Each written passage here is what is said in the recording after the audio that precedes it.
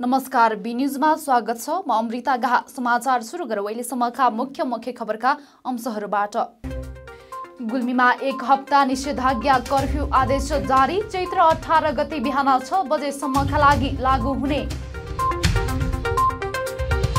गुल्मीमा corona रोकथामका लागि उच्च सतर्कता। महेन्द्र नमुना माध्यमिक विद्यालयमा 1600 आइसोलेसन कक्ष स्थापना। प्रदेश नम्बर 5 सरकारद्वारा 10 करोड कोरोना उपचार कोष। प्रति आइसोलेसन अस्पतालमा 1 करोड उपलब्ध गराइने। र कोरोनाको कहर लामो अनियनपछि अन्ततः जापान ओलम्पिक 1 वर्षपछि सारियो।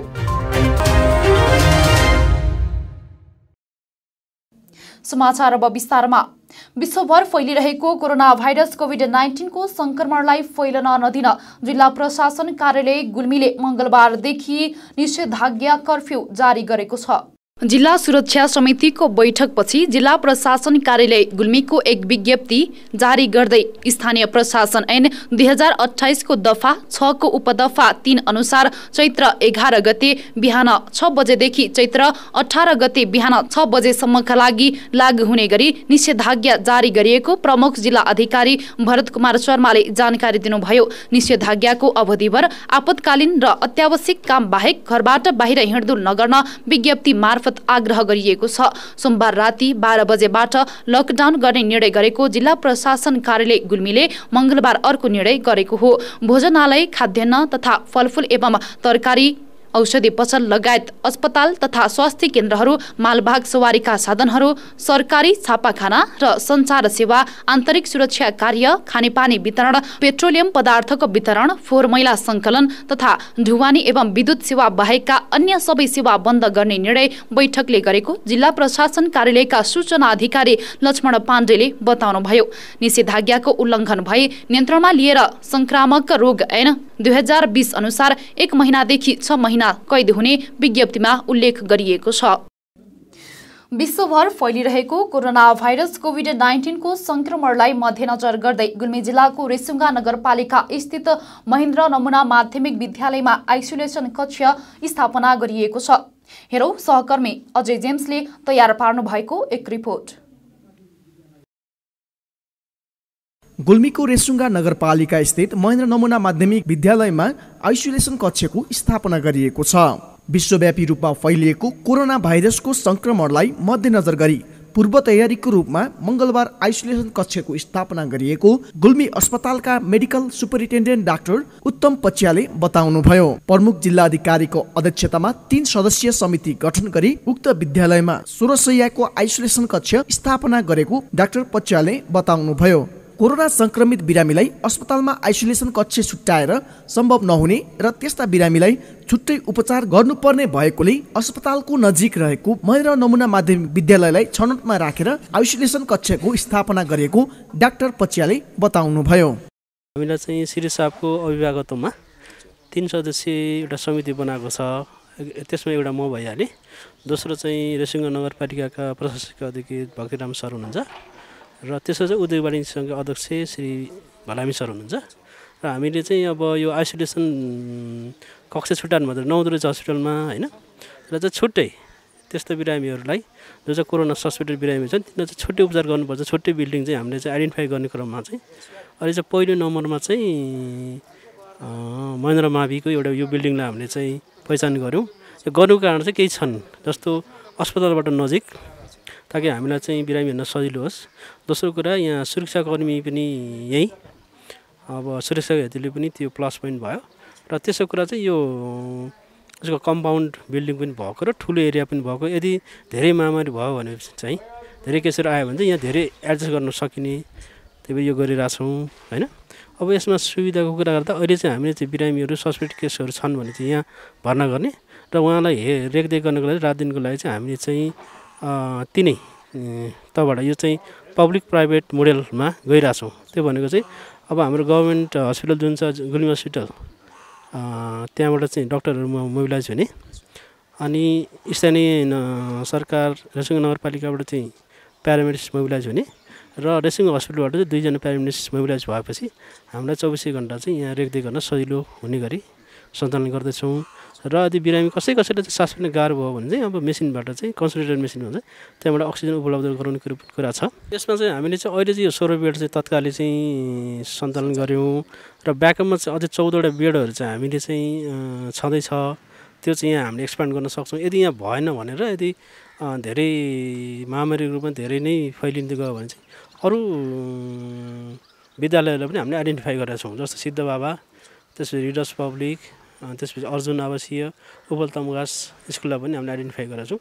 कर्मेशसँग चाहिँ त्यहाँ पनि हामीले बिरामी उपचारको लागि व्यवस्था गर्नुपर्ने हुन्छ र खास चाहिँ हाम्रो यो इन्टेन्सन चाहिँ छुट्टै बिरामीलाई त्यसका लागि कोरोना सस्पेक्टेड बिरामीलाई छुट्टै उपचार गऱ्यो भने अरू बिरामीलाई चाहिँ नसर्ने र छुट्टै उपचार गरिसकेपछि चाहिँ उहाँलाई रिफर गर्नु पर्यो भने छुट्टै तरिकाले चाहिँ एम्बुलेन्समा रिफर गर्न सजिलो होस् भनेर यसरी आइडेन्टिफाई गरेको चाहिँ। यस्तै जिल्ला समन्वय समितिका प्रमुख लक्ष्मण पराजुलीले गुल्मीमा कोरोना भाइरस भित्रिन नदिन विभिन्न ठाउँमा र प्रत्येक गाउँपालिकामा हेल्थ डेस्क सञ्चालन भइरहेको जानकारी दिनुभयो। यदि केही गरी भित्रिहालेमा त्यसको लागि सम्पूर्ण पूर्व तयारी भइरहेको र धुर्कोट, मुसिकोट, रुरु क्षेत्र लगायतका नगरपालिका गाउँपालिकामा पनि केही बेडहरू व्यवस्था गरिएको छ। भारतबाट आएका नेपालीहरूमा विशेष ध्यान दिएको पराजुलीले बताउनुभयो। खास गरी केही दिन अगाडिको हाम्रो निर्णय अनुसार सर्वपक्षीय सहमति अनुसार हामीले गुल्मी जिल्लाका करिब 7वटा स्थानमा हेल्प डेस्कहरू राखिरहेका छौँ र तमघासमा हामीले चाहिँ यो आइसोलेसन हल बनाउन खोजिरहेका छौँ, रुमहरू बनाइरहेका छौँ। करिब आज चाहिँ 20वटा जति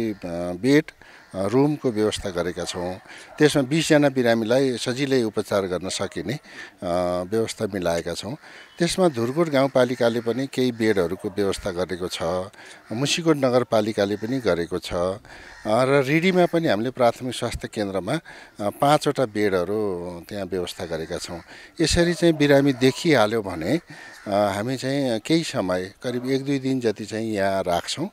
त्यसपछि थप उपचारका लागि हामीले त्यस्तो प्रदेशमा पठाउने चाहिँ व्यवस्था गरेका छौँ। अहिले हामी सबै बिरामीहरूलाई चेक गरेर पठाउने गरेका छौँ। खास गरी भारतबाट आएका बिरामीहरूको हकमा चाहिँ अलिक विशेष ध्यान दिएका छौँ। हामीले उसको हिस्ट्री पनि लिने अनि उनको परिवारको अवस्था पनि जानकारी लिने।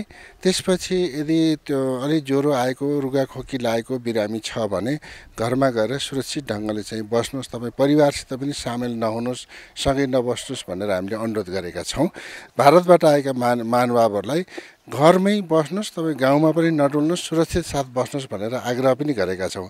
आइसोलेसन कक्षको स्थापनाका लागि रेसुङ्गा नगरपालिकाको तर्फबाट 10 लाख, जिल्ला समन्वय समितिको पहलमा गुल्मी अस्पतालबाट 5 लाख रुपैयाँ सङ्कलन गरी आइसोलेसन कक्षको लागि आवश्यक पर्ने सामग्री खरिद गर्न 10 लाख रुपैयाँ काठमाडौँ पठाइएको र कोरोना भाइरसबाट बच्न पूर्व तयारीका लागि विपद व्यवस्थापन कोषको स्थापना गर्न लागेकोले सम्पूर्ण सङ्घ संस्था, स्थानीय तह, नगरपालिका, गाउँपालिकाहरू तथा अन्य दाताहरूलाई उक्त कोषमा रकम जम्मा गरी कोरोना रोकथामको पूर्व तयारीका लागि सहयोग गरिदिन समेत प्रमुख पराजुलीले अनुरोध गर्नुभयो। गुल्मीमा कोरोना रोकथामको लागि सम्पूर्ण नगरपालिका, गाउँपालिकामा विभिन्न कामहरू भइरहेका छन्। विभिन्न ठाउँहरूमा हेल्थ डेस्कहरू सञ्चालन भइरहेका छन्। कोरोना भाइरस फैलिन नदिनका लागि नेपाल सरकारले देशभर लकडाउनको घोषणा गरेको छ। यसको पूर्ण रूपमा पालना गरौँ, घरबाट बाहिर ननिस्कौँ, आफ्नो स्वास्थ्यको ख्याल गरौँ। Ajay James, be TV Gulmi. खेतबारीमा लगाएका बाली नाली जंगली जनावरले खानुका साथै नष्ट गर्न थालेपछि रुरु क्षेत्र गाउँपालिका गुल्मीका किसानहरू दिक्क परेका छन्।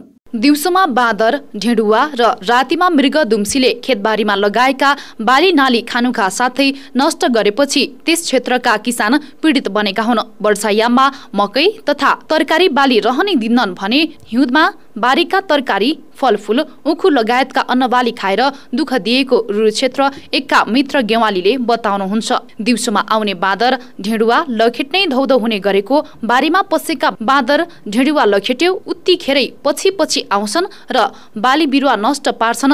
रुरु क्षेत्र 3 का मुकुन्द गेवालीले सुनाउनु भयो। दुःख गरी लाएको काउली बन्दा, बकुल्ला, केराउ, उखु लगायतका वस्तुहरू बाँदर, ढेडुवाले दिउँसोमा खाएको र बारीको गहुँ, बोडी, सिमीका झालहरू रातिमा मृगले र आलु दुम्सीले खाएपछि खेतीपाती गर्नु नगर्नु एउटै भएको रुरु क्षेत्र 1 का बलराम गेवालीले भन्नुभयो। ढेडुवा बाँदरले सताएपछि नक्कली बाघ किनेर ल्याए पनि आज भोलि टेर्न छोडेको र पछिल्लो पटक त ढेडुवा बाँदरले मान्छेलाई झम्टन आएको रुरु क्षेत्र 3 का नित्यानन्द गेवालीले बताउनुहुन्छ। जंगली जनावरले दुःख दिए पनि लखेट्ने बाहेक मार्न नपाइने कानूनले गर्दा जंगली जनावरको ज्यादती सहनु सिवाय कुनै उपाय नरहेको त्यहाँका बासिन्दाको भनाइ छ। यो समस्या स्थानीय निकायमा बारम्बार राख्दा पनि कुनै सुनवाई भएको छैन। करेन्ट लागेर अर्घाखाँची जिल्लाको मालारानी गाउँपालिका 8 माझ मेलाका 17 वर्षीय मधु जीसीको मृत्यु भएको छ। बिजुलीको तार जडान गर्ने क्रममा उनलाई करेन्ट लागेको बताइएको छ। सिद्धार्थ माध्यमिक विद्यालयबाट एसई परीक्षा दिने तयारीमा रहेका मधुको सोमबार मृत्यु भएको प्रहरीले जनाएको छ। अर्घाखाँचीमा विद्युतीकरण अव्यवस्थित भएकाले यस्ता दुर्घटनाका घटना दोहोरिँदै आएको स्थानीयको गुनासो छ। समाचारमा पालो भएको छ विश्रामको। विश्रामपछि पुनः उपस्थित हुने नै छौ। ओहो मित्र, आज त पैसाको बाहरै बाहर छ त। होइन, बाइक किन्ने भनेको पैसा नै पुगेन यार। नयाँ होइन तर नयाँ भन्दा कम्पनी छैन। आउनुहोस्, अब तपाईले खोजेकै रेटमा नयाँ तथा पुराना मोटरसाइकल खरिद बिक्रीको लागि रेसुङ्गा रिकन्डिसन हाउसमा विभिन्न कम्पनीका मोटरसाइकल खरिद बिक्रीका लागि हामीलाई सम्झनुहोस्। सम्पर्कका लागि Resunga recondition Tamghas Gulmi. Phone number 9861717976 र 9842766136। एक पटक चलाएर त हेर्नुहोस्।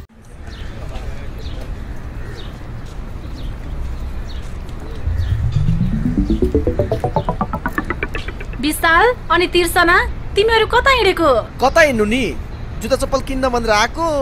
यत्रो तमघास घुमिसके, राम्रो जुत्ता चप्पलै पाइँदैन। हाम्रो गुल्मीको विश्वासिलो चर्चित र भरपर्दो कार्की रेडिमेड स्टोर छ त।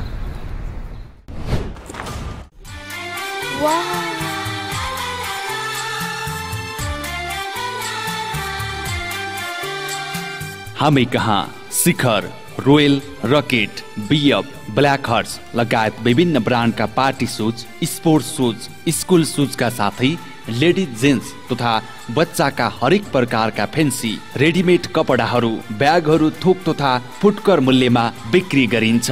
Proprietor Arjun Karki. Phone number 079520636। Karki readymade and shoes centre, Tamghas Gulmi. एक पटक आएर त हेर्नुहोस्। Evergreen party palace and restaurant. हामी कहाँ एसी रुम तथा नन एसी रुम, 24 घण्टा तातो चिसो पानीको व्यवस्था, शान्त रमणीय वातावरणमा 24 घण्टा गाडी रिजर्भको पनि व्यवस्था छ। Our services. We are open for birthday party, wedding party, seminar reservation, all kinds of fast foods and home delivery also available.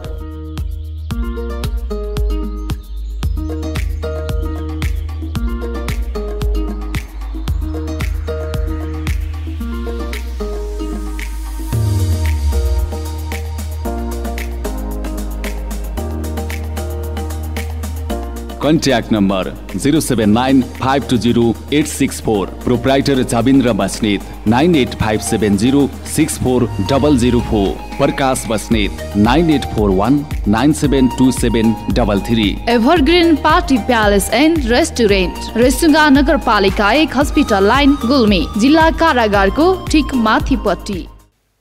विश्रामपछि पुनः स्वागत छ। अब लागौ बाँकी समाचारतर्फ। प्रदेश नम्बर 5 सरकारको सोमबार बसेको मन्त्री परिषद बैठकले 10 करोड रुपैयाँको कोरोना भाइरस नियन्त्रण कोष बनाउने निर्णय गरेको छ। कोषमा मुख्यमन्त्री र सबै मन्त्रीहरूले 1 महिनाको तलब जम्मा गर्नेछन्। त्यस्तै कोरोना भाइरस नियन्त्रण, प्रतिकार्य र रोकथामका लागि आइसोलेसन अस्पताल निर्माण, सञ्चालन र व्यवस्थापनका लागि विभिन्न मन्त्रीहरूको संयोजकत्वमा व्यवस्थापन समिति गठन गरिएको छ। जस अनुसार लुम्बिनी प्रादेशिक अस्पताल बुटवलमा उद्योग, पर्यटन, वन तथा वातावरण मन्त्री लीला गिरीको संयोजकत्व, त्यस्तै भीम अस्पताल भैरवाका लागि संयोजक सामाजिक विकास मन्त्री सुदर्शन बरालको संयोजकत्व, केन्द्रीय आयुर्वेद विद्यापीठ बेलझुण्डी दाङका लागि आन्तरिक मामिला तथा कानून मन्त्री कुलप्रसाद केसीको संयोजकत्व, सुशील कोइराला प्रखर क्यान्सर अस्पताल खजुराका लागि भौतिक पूर्वाधार विकास मन्त्री बैजनाथ चौधरीको संयोजकत्व रहेका समितिहरू व्यवस्थापनका लागि खटाइने भएको छ। समितिहरूले तोकिएको जिम्मेवारी भित्रको क्षेत्रमा यथाशक्य छिटो आइसोलेसन अस्पताल स्थापना गर्नेछन्। समितिलाई अस्पतालको सञ्चालन कार्य योजना बनाउने र आवश्यक सामग्रीको व्यवस्थापन गर्ने, अस्पताल सञ्चालनका लागि आवश्यक जनशक्तिको सूची तयार गरी जनशक्ति व्यवस्थापन गर्ने र अस्पताल सञ्चालनका क्रममा आवश्यक निजी तथा सामुदायिक अस्पताल र मेडिकल कलेजहरूसँग आवश्यक सहयोग प्राप्त गर्ने जस्ता कामको जिम्मेवारी दिएको छ। मन्त्री परिषदको बैठकले हरेक आइसोलेसन अस्पताल निर्माणका लागि निर्माण सञ्चालन र व्यवस्थापन समितिको सदस्य सचिव कार्यरत रहेको कार्यालयमा नियमानुसार खर्च गर्ने गरी 1 करोड रुपैयाँका दरले उपलब्ध गराउने निर्णय गरेको छ। बैठकले कानून मस्यौदा तथा सुझाव कार्य दलको समयावधि असार मसान्तसम्म थप गर्ने, सार्वजनिक खरिद सम्बन्धी प्रदेश नियमावली 2076 को पहिलो संशोधन स्वीकृत गर्ने निर्णय गरेको छ। त्यसैगरी वन ऐन 2076 को दफा 62 को उपदफा 1 को प्रयोजनका लागि मुद्दाको अनुसन्धान गर्न कम्तीमा अधिकृत स्तर 7औं तह सहायक अधिकृत पदको कर्मचारीलाई तोक्ने र बजार नियमन तथा प्रतिस्पर्धा गर्ने सम्बन्धमा व्यवस्था गर्न बनिएको विधेयक प्रदेश सभामा पेश गर्न स्वीकृति प्रदान गर्ने निर्णय गरेको छ। अन्त्यमा खेल समाचार। जापानमा यसै वर्ष जुलाईमा हुने भनिएको ग्रीष्मकालीन ओलम्पिक 1 वर्ष पछि सारिएको छ। विश्वभर फैलिएको कोरोना भाइरस कोभिड-19 को प्रभावका कारण जापान पनि अछुतो छैन भने विश्वका अधिकांश देश पनि खेलकुदको वातावरण बन्द गरेर कोरोना भाइरस विरुद्ध संघर्षरत छन्। पूर्व निर्धारित समय जुलाई 24 देखि अगस्त 9 सम्म नै आयोजना गर्ने अडानमा आयोजक जापान र अन्तर्राष्ट्रिय ओलम्पिक कमिटी IOC रहे पनि मंगलबार जापानको टोकियोमा बसेको विशेष बैठकले ओलम्पिक 1 वर्षका लागि सार्ने निर्णय गरेको हो। कोरोना भाइरसको संक्रमण फैलन थालेदेखि नै जापान र IOC माथि ओलम्पिक सार्न चर्को दबाव बढेको थियो। कोरोनाको संक्रमण बढेसँगै अन्यलमा परेका ओलम्पिक अन्ततः अर्को वर्ष गर्ने घोषणा गर्दै यस वर्षका लागि स्थगित गरिएको छ। यद्यपि अन्यलका बीच ओलम्पिक टर्च भने जापानमा पुगेको छ। ओलम्पिकको उद्गम मुलुक ग्रिसबाट ओलम्पिक टर्च शुक्रबार जापान पुर्याइएको थियो। ओलम्पिक टर्च हेर्नका लागि नै कोरोना भाइरसको भयलाई भुलेर हजारौं जापानी नागरिक सडकमा उत्रिएका थिए। हामी समाचारको अन्त्यमा छौं, तर बिदा हुनु पूर्व यस प्रसारणका मुख्य समाचार पुनः एकपटक। गुल्मीमा 1 हप्ता निषेधाज्ञा कर्फ्यू आदेश जारी, चैत्र 18 गते बिहान 6 बजेसम्मका लागि लागू हुने। गुल्मीमा कोरोना रोकथामका लागि उच्च सतर्कता, महेन्द्र नमुना माध्यमिक विद्यालयमा 16 सयको आइसोलेसन कक्षा स्थापना। प्रदेश नम्बर 5 सरकारद्वारा 10 करोड कोरोना उपचार कोष, प्रति आइसोलेसन अस्पतालमा 1 करोड उपलब्ध गराइने। र कोरोनाको कहर लामो अन्यलपछि अन्ततः जापान ओलम्पिक 1 वर्षपछि सारियो। अहिलेलाई बी न्यूज यति नै। हेर्दै गर्नुहोला बी टिभी HD। हवस् त नमस्ते।